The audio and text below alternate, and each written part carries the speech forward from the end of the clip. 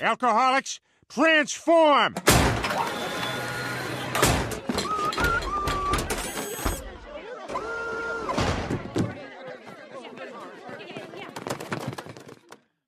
All right, what the hell's going on in here? We got a noise complaint. Joe, shh. Peter's about to start.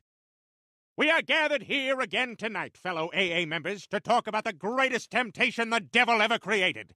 Alcohol. Mr. Booze. Mr. Booze. Mr. Booze.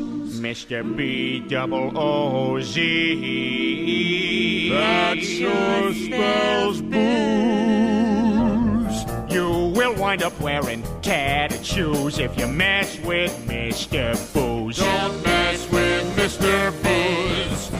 Don't mess with Mr. Booze. Don't mess with B-double-O-Z-E. If you've been so stiff they thought you died, you'll feel better once you've testified. Testify. Oh, yeah. Testify. I want to testify. I want to testify. Well, then cleanse yourself, my son. Cleanse yourself. One time, I took a library book out, and I fell asleep reading it, and I left it under the bed. I forgot about it for 3.5 years. I was going to take it back on Amnesty Day, but on Amnesty Day, I had a sip of rosé wine, and I never made it out of the house. Who's to blame? Who's to blame? What's his name? We know his name is Mr. Booze. Mr. Booze, Mr. B-double-O-Z. He don't ever choose.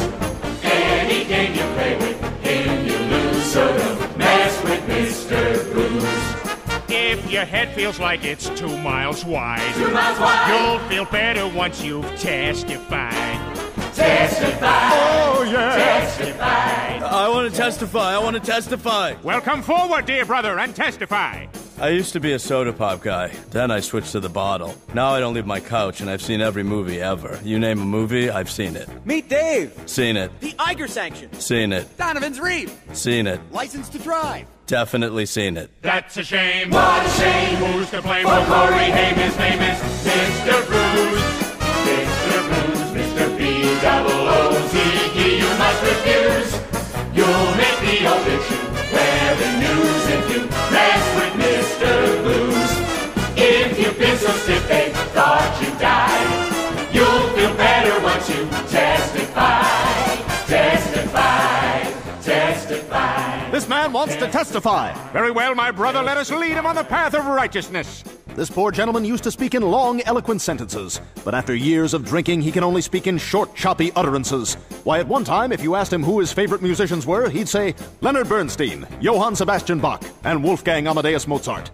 But thanks to that old devil hooch, it's all changed. Who's your favorite musician, Ollie? Cher! He doesn't even like Cher. Now, alcohol makes a big man small and can lead to a life of crime. Demon rum makes a gent a bum and you cash in before your time.